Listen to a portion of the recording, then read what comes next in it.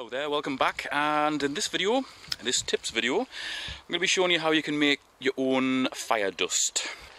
Now everybody on the planet can light a fire somehow, whether it's with matches or a lighter or cotton wool, petrol soaked things, but there's something special about lighting a fire with natural ingredients, so that's what I'm going to show you today. Now the fungus we're looking for grows particularly on ash trees. That's the trunk of an ash tree, lovely and rough. They tend to grow very straight. They're a really fast growing tree, and I'll just show you the leaves so you're familiar with the leaves. That's what it's like looking up at an ash tree. See, the shade's quite dappled under here, and the leaves are very different to oak. Here's some nice convenient ones. Young ash trees. If you see these on the forest floor, you know there's some big adult trees somewhere producing these fellas. That's the leaves, and that's them from underneath. Now these fungus are very easy to track down, but you need to know what your trees are. Because they grow predominantly on dying ash trees and also on the broken off limbs of ash trees that litter the forest floor, you really need to be somewhere where there's ash growing, so you need to recognise the different trees. I've showed you a couple of ways to recognise the ash, but familiarise yourself with trees and that will give you a head start. Now you're not looking for the saplings, you're looking for big mature trees, 40-50 feet tall, ones with huge big branches hanging out, because they fall off from time to time, and when they fall on the ground they grow these fungus very, very well. Behind me we've got such a tree.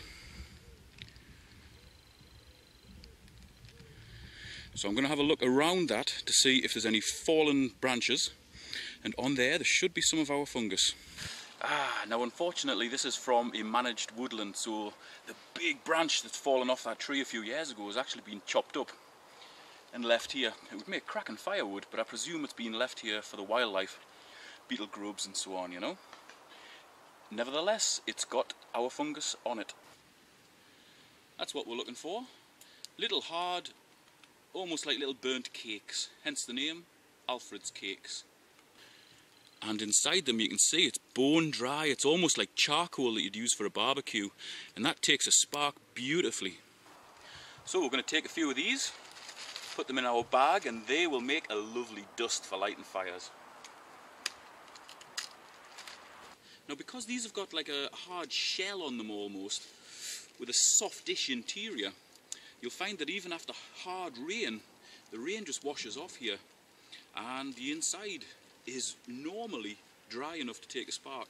So these are a great one if you're hunting for something to light a fire in the wet.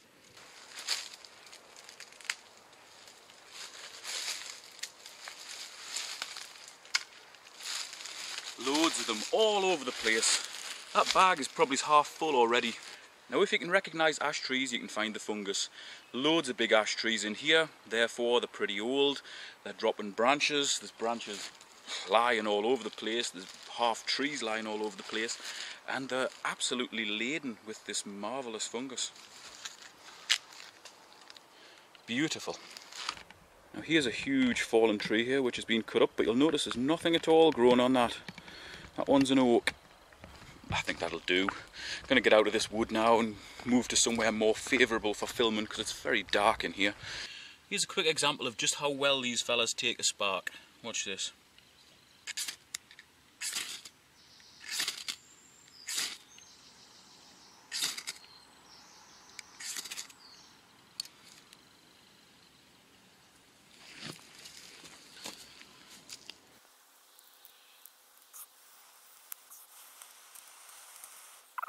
Wonderfully hot. As you can see, you can get a fire going from that, no problem at all. Basically all I do, I take the dry pieces of fungus, I crush them up roughly. You don't want it like a proper dust, it wants to be like a very coarse dust, like that. And we just put them inside our little containers. Pack it right down inside of there. Now you'll probably be thinking that that dust is just going to burst into flames when you drop a spark on it, but it doesn't. It tends to smoulder it's not actually as easy to light as the fungus itself. You've really got to make sure that this is very dry, because you're going to be storing it in something that's more or less watertight. And if the water can't get in, then moisture can't get out. So you really need to dry this stuff first before you store it. But when you do store it, well, I mean, you can see that is going to take a spark beautifully. This stuff isn't quite dry, so I'm not going to use it yet. But when you've put these together, and if your stuff's dry, which this really isn't, if you go like that, it really packs it down tight. Look at that, that was 3/4 full and it's gone down to maybe it's a third full, possibly a quarter. Just keep dropping more stuff in. Yeah, there you go. That's packed in, there's enough dust there for numerous fires. Just a quick note on these containers. These are actually for needles. They're called needle containers, and I bought these from eBay. You can see they're ridged on the sides there, and that allows them to be locked out in different positions for different sized things. You could get a little fishing kit in there. You can certainly use it for Tinder. Put matches in here. They're really versatile for your survival kit. I think I bought them in a pack of 12 and they weren't expensive, but they are very, very good. So the dust married with these little containers makes an excellent addition to your survival kit. Thanks very much for watching. I'll catch you in the next video. She has come like winter rain.